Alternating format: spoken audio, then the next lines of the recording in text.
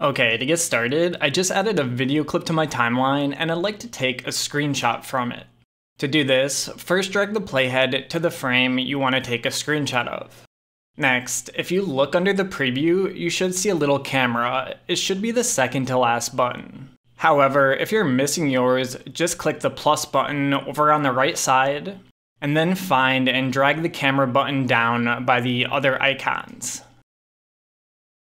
Alright, now to take our screenshot, we'll just click the camera button, which will open up this pop-up. In here, you can change the name of the image you're saving. If you want to switch your image format, you can do that, but I'll just leave mine at JPEG. Clicking Browse will let you change the location you save your image to on your computer. And lastly, checking this box will allow you to import your image right into your project if you want to use it inside Premiere. That covers everything, so now just hit OK to save the screenshot to your computer. Right away, we can see it in the project bin. And if I open up File Explorer, you can see it saved it to my saved location as well. So yeah, that's it for this quick tutorial. As always, thanks for watching and see you next time.